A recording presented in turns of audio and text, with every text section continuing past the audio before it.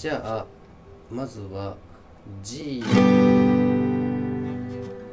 コードは基本的にフレットよりを押さえるようにするというこ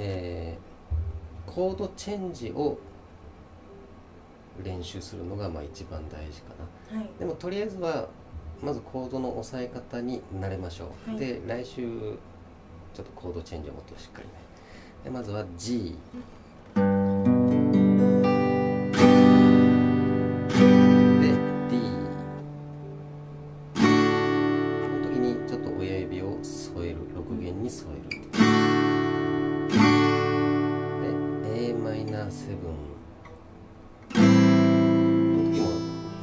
多少添えてると、で A、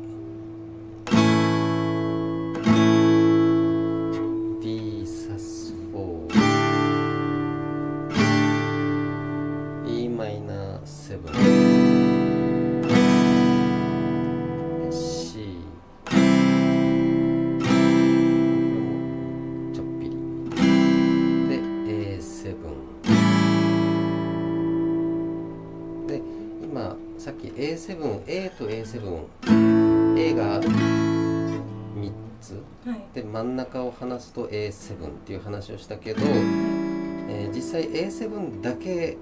押さえようってなった時はこういうふうに人差し指薬で押さえるっていうよりは、この中指薬指で押さえちゃう方が多い、もしくは人差し指中指。でも指を他の弦に触れないように上から押さえようとすると中指薬指あたりが一番きれいに押さえれる。でも A から A7 に行くっていう場合があれば、ここから中指を離して A7 に行くっていうような流れになることが多い。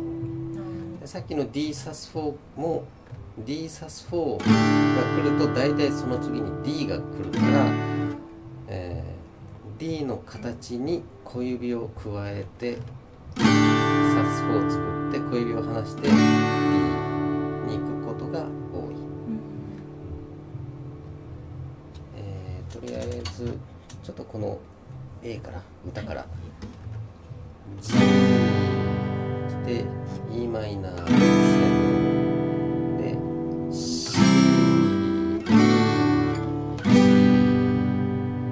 で E マイナー7で C、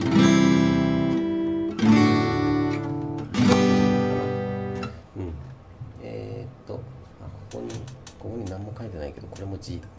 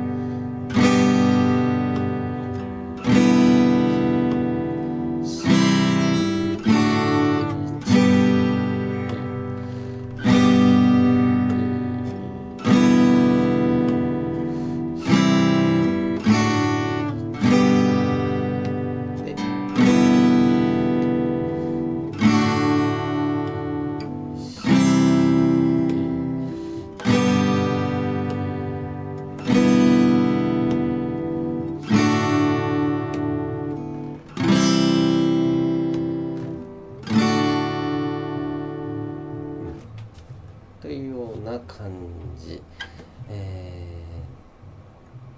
で今 G を中指、人差し指、小指で押さえたんだけど、この場合もあるし薬指、中指、小指で押さえることもある。でその時によっていろいろ使い分けてるんだけど、例えば C、 他のコード、前後のコードによってちょっと使い分けたりします。この場合だと、例えば、G をこれでいくとちょっとね最初は難しいんだけど、小指、薬指でこの開きが微妙に嫌なんだけど、これでいくと G の次 E マイナー7、薬指小指を離せば E マイナー7で、C、この辺りがラで、コードチェンジっていうのは例えば C から D に行くときに C 弾いて離して D を押さえてっていうよりも共通点を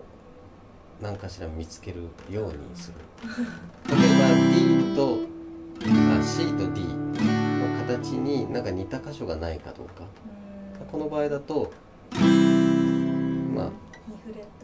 この2つがスーッとこっちに来ればスルスルスルスルスルと。で人差し指は今2弦の1フレットにあったのが3弦の2フレットにピュッと斜めに移動する。こっからこういうような感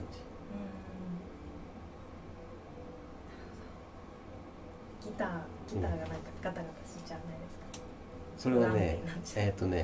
それも大事なポイント。左手はもう押さえるためだけに使うから、左手で楽器を支えるっていう動作は一切ないんだね。だからこの状態でもう楽器をしっかりと安定してる状態。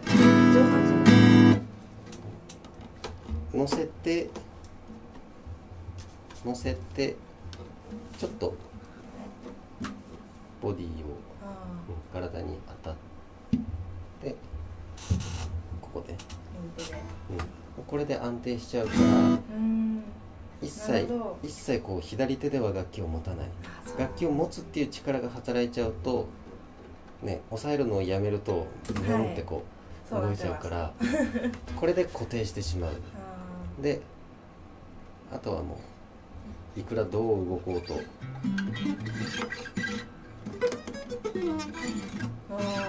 楽に、全然こう別にガタガタしないように、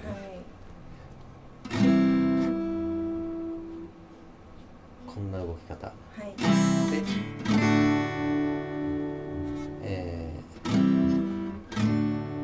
こっから G にこういうふうにいってもいいし、こういうふうにいってもいいし、でもどっちにしてもコードから次のコードへっていくときはなるべく最短距離を